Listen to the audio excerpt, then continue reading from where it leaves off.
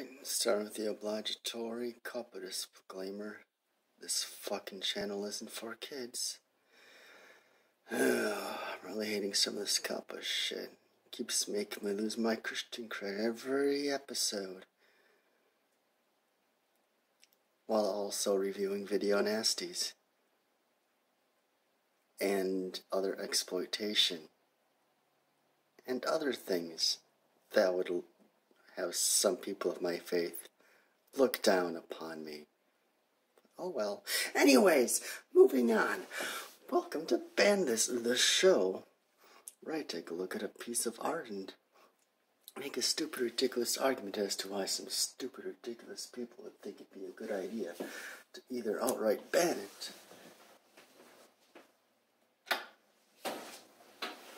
or at least make some good choice cuts.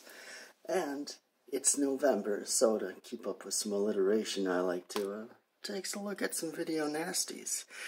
Some of the easiest things to look at because they've already been banned, so I don't have to do the mental work.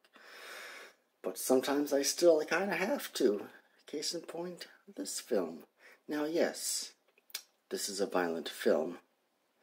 Okay, well, there is some gunplay. Now that I recall, there is some gunplay, but that's not the focus. And as I was saying, this is a violent film, but the violence, it's not something that could be easily emulated. Because usually the argument, banning these kinds of very violent, works of art is that they could, inspire people to go out and imitate them. But apart from one or two brief scenes with some gunfire, the violence can't really be emulated because it's totally fantastical. It's people blowing up. That's what it is. Just they get stuff on them and it causes them to blow up. It's, kind of taking the chest buster scene from Alien, just taking it up to 12. And they keep doing that over and over. But there is one scene that while, continuing with the thing of just people blowing up, there's a scene involving a rat. And they are, studying, the spores, these little egg spore things that, as to why, if you make contact with the liquid that comes out of them, what makes you blow up 30 seconds later. They do a thing with the rat. So the stuff gets on the rat, runs around, then just blows up. That seems to be maybe the biggest scene, because,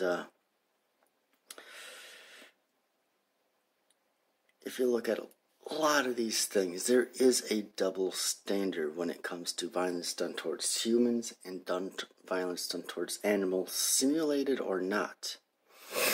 Here, I think it would probably be simulated. It's not like ripping a turtle apart in Cannibal Holocaust. But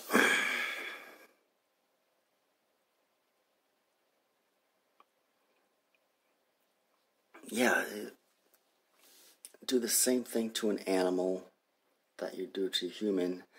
The animal will get a lot more sympathy than the fellow human being.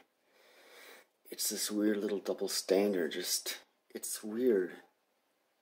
It's like a complete reversal how it would have been years and years ago, where human life, number one priority. Animals, yeah, you can try to protect them, but if you have to kill them or something, you have to kill them. So, yeah. Anyways, that seems to be the biggest, most objectionable scene. One little rat blowing up. Otherwise, the violence here is generally very fantastical and cannot be emulated without, being a chemist. And there's no chemistry in this film to tell you how to blow up somebody in 30 seconds. So yeah. Anyways, what do I think of this film in reality? It's okay. It does use the gimmick of the chest bursting a little too often, and it is not convincing at all.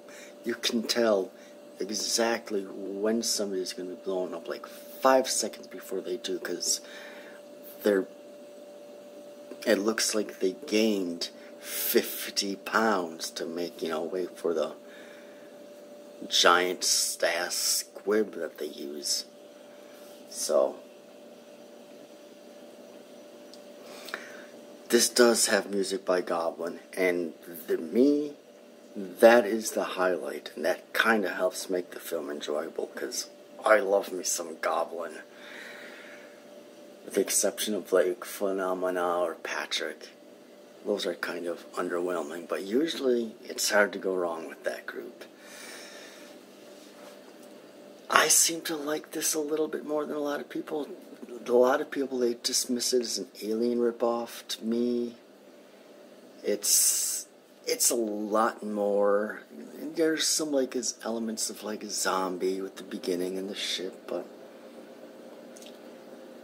to me, it does enough newer things to transcend being just a regular ripoff. It has its own kind of uniqueness, but just borrows heavily from other things, which a lot of people don't seem to mind, because that's kind of what Quentin Tarantino's made his career on, just taking bits and pieces of other movies and throwing them all together. And people consider him to be a great director. So yeah.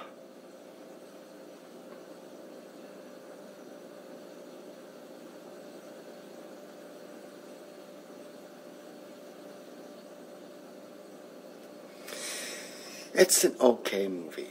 I seem to like it more than a lot of other people. But if you're like most other people, you might kind of dismiss it as a below average movie. Or at least average at worst, or best, whatever the term is, you know what I mean. But yeah, for what it is, it's fine. I could watch it again if I'm in the mood, maybe. And this film did come out before Aliens, and there are quite some similarities between that movie and this film, so who knows? Maybe Aliens ripped off Contamination, the Alien ripoff. You'd have to ask Cameron himself that. Alright, well that's about it for this one. I will talk to you all later. You can like, dislike, subscribe, unsubscribe, share, unshare, do whatever you want. I don't care. Comment, uncomment, it's all good to me.